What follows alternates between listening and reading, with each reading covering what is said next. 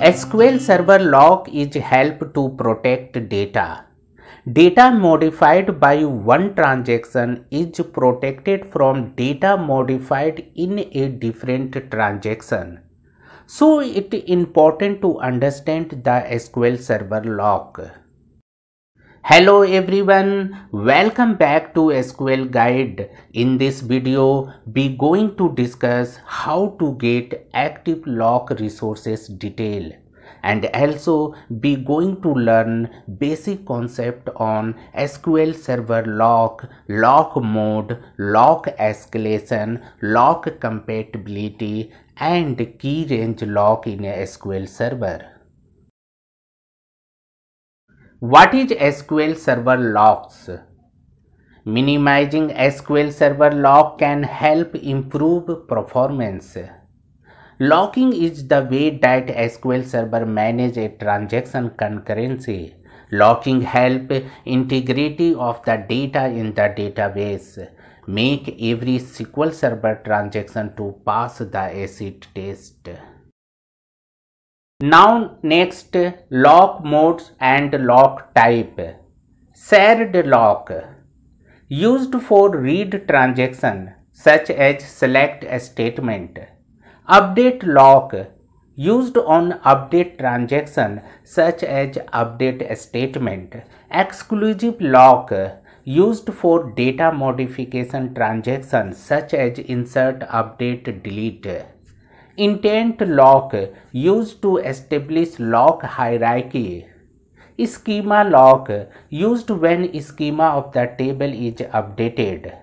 Bulk update lock, used when bulk copy data into a table and when table lock hint is used in a query. Key range, protect the range of a row read by query. Intent lock and intent lock type. Intent lock improve performance because SQL Server database engine examine intent lock only at the table level. This removes the requirement to examine every row or page lock on the table if transaction can lock the entire table.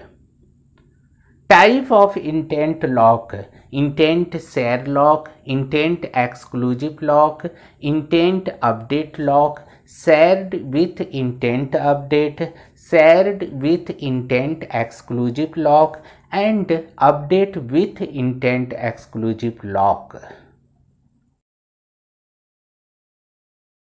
Database, table, page, and row. These are locking hierarchy.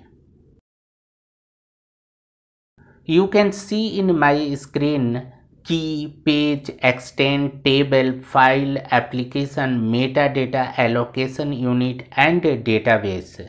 These are resources that the SQL Server database engine can lock.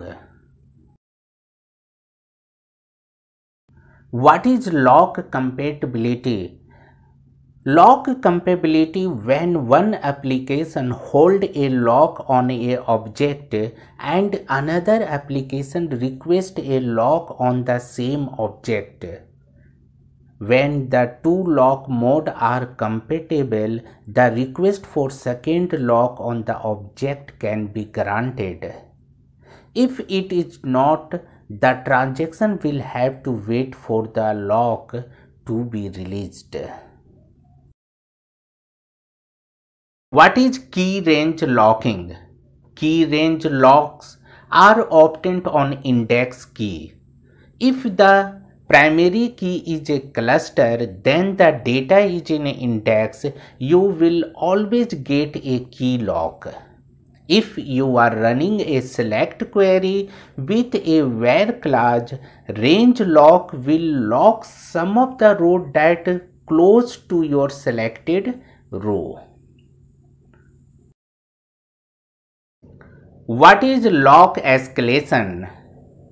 DB lock can exist on a row, page, or whole table or index. When a transaction is in a progress, The lock held by the transaction take up resources. Lock escalation is where the system, when any transaction take a multiple lock, then convert into a higher level one. For example, multiple row lock change to page lock, multiple page lock to whole table. The query return information about currently active lock manager resources in a SQL Server. This query helps you to know type of resources being locked, lock mode, and lock status. The dynamic management view sys.sysprocesses lock help you to get column resources type,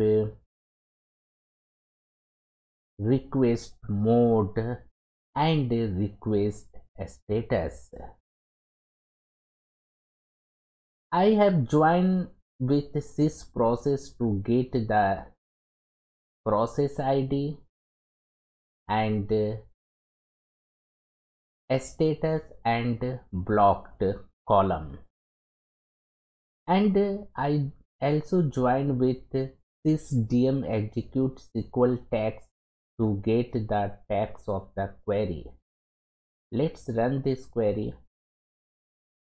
You can see here required column resources type, the type of resource being locked, database object, request mode. You can see here request mode is a shared lock and intent exclusive. Request type is a lock, request status grant, convert, or wait.